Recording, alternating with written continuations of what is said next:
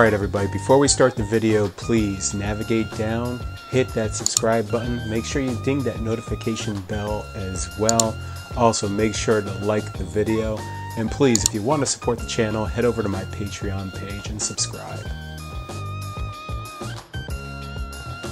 So why did I switch to an Energizer battery? Well, some interesting history on this. I started with a Duracell 600 so many years ago. And that powered my ceremony and cocktails. And, I knew that there was always going to be a potential problem with, the types of power output that these batteries used. I had always assumed that it was like a modified sine wave that had been on the 600s. But later I actually found out that some 600 models actually put out a square wave. Some others put out a modified sine wave. I actually happened to get one that put out a square wave. I always heard a little bit of a hum in the background when I had, say, just my Yamaha, cab speaker plugged into it. And I always thought it was a ground loop issue, but it was actually the type of power that was being distributed out of it. And then I took my UPSs that I ultimately invested in and bought one for ceremonies and one for receptions. I would occasionally swap them out to try to keep the batteries as fresh as possible on them. But it was a great but somewhat heavy solution to lug around. This is all consumer, level stuff, never intended for the type of uses that I was putting it under, whether it was for, backup for a reception rig or a complete standalone rig that I could occasionally get an hour 45 out of.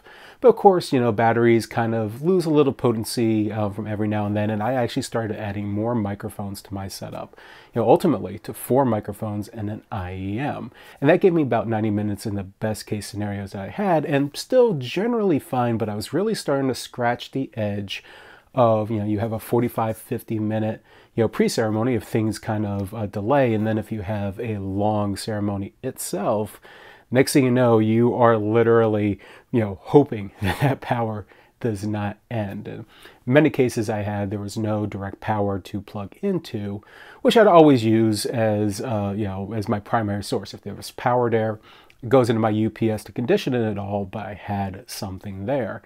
But more times than not, I would run into a situation where there was no power where the ceremony was. And of course, I always needed to be mindful of that kind of runtime. But in the past year, maybe about 18 months or so, you started seeing a new wave of power packs come out. Jackery is definitely one of the larger ones out there. And the majority of these units actually started putting out pure sine waves. So this was like, the holy grail of what you would want in a standalone system. And I wanted to keep my eye out on things and see what, battery packs would come out and see if anything really, had this kind of just magic formula for what I was using.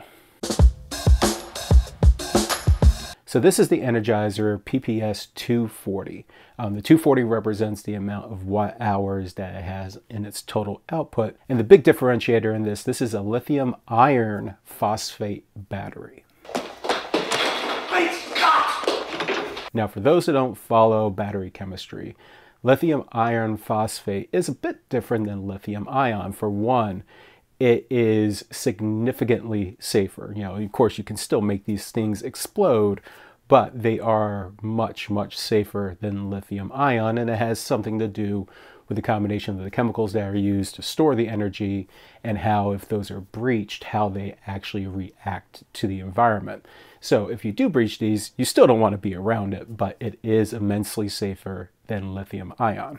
Now, because of everything that's used, you now get 2,000 cycles of recharging compared to the typical around 500. Usually as little as 300, sometimes as much as 700 with a lithium ion battery. So you're getting, essentially for a lot of people, 5, even 10 years of use out of this one battery. So because of the formulation of these batteries, it actually produces a higher discharge than lithium ion, but actually does it in a way that produces lower thermals. You can actually operate this in a wider range of temperatures. So, really strong benefits from switching from a lithium ion battery over to lithium iron phosphate. So a couple quick negatives of lithium iron phosphate in general before we jump into the Duracell. It is a bit less dense, about 20% less dense than a lithium ion battery. So you would need more material to have the same capacity.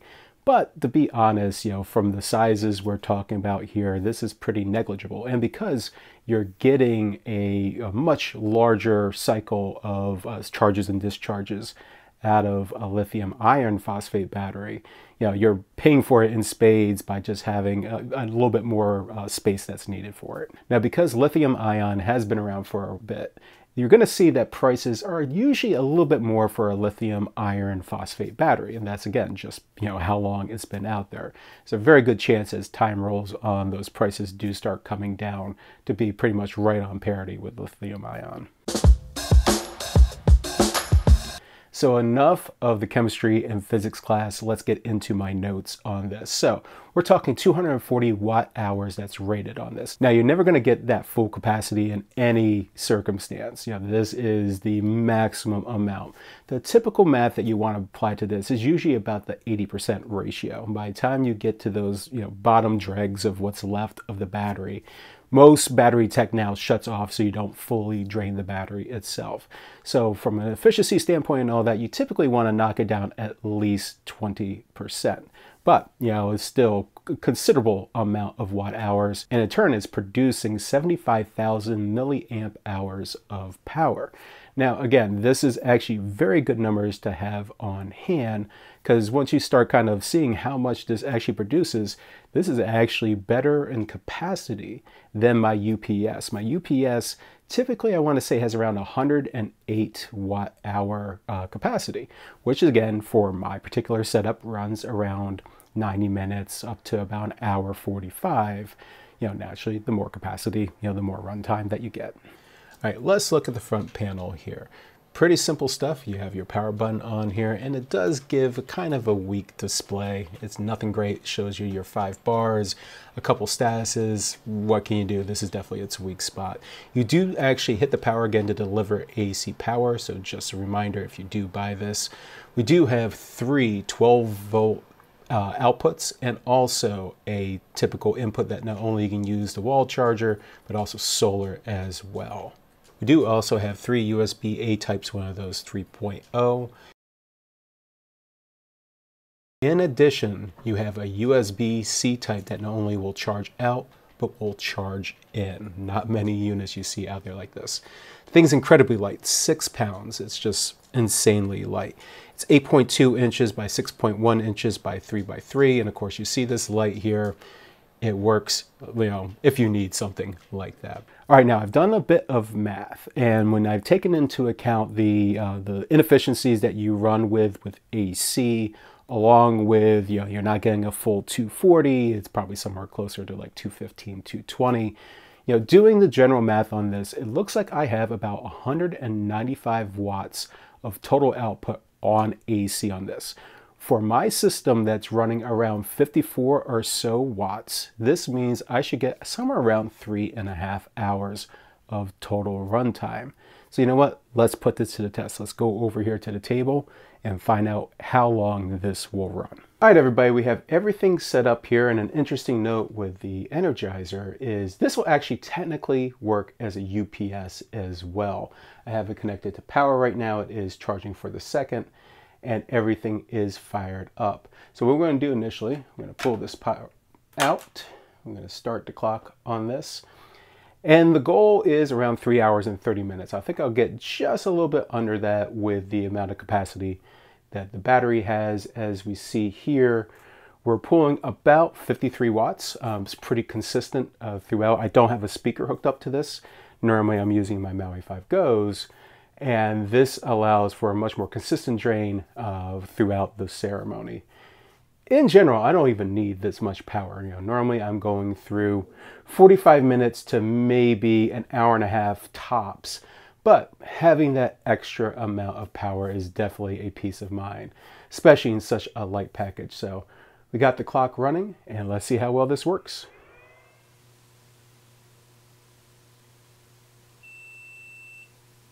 So that was frankly impressive. I don't need this amount of runtime anyways, but knowing that I have this amount of cushion in my power, this is definitely an absolute bonus owning this unit for my ceremonies.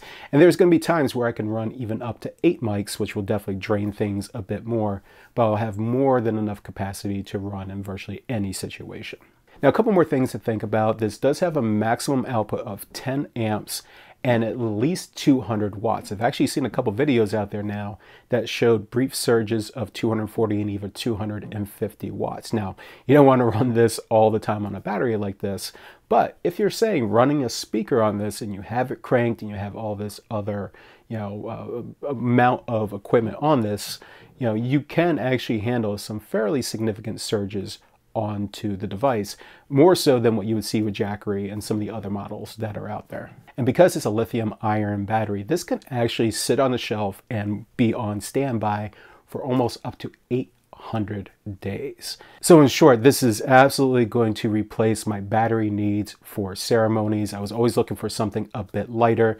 It's nice having, 2 UPSs to be able to cycle through, and I'll probably actually still bring my second UPS as a backup to an event, but I could probably actually leave it in the car. Having something as lightweight as this is an absolute benefit, especially with, lugging around all the ceremony stuff. It does get a bit cumbersome with the amount of stuff that I do bring. So any shed in weight, any simplicity that I can find is an absolute bonus. Now, as I mentioned earlier, this is an Amazon only product. You can find it for $269 at the time of this filming. And also there's a $40 coupon that's already applied. I don't know how long that will be for, but this is what I picked mine up for. Well, there's a video, and I really hope you liked it. If so, please help that algorithm, hit that thumbs up, comment below. If you want to support the channel, head over to my Patreon page and subscribe. And of course, if you like videos like this and want to see more, check everything out. Everybody be safe and be well.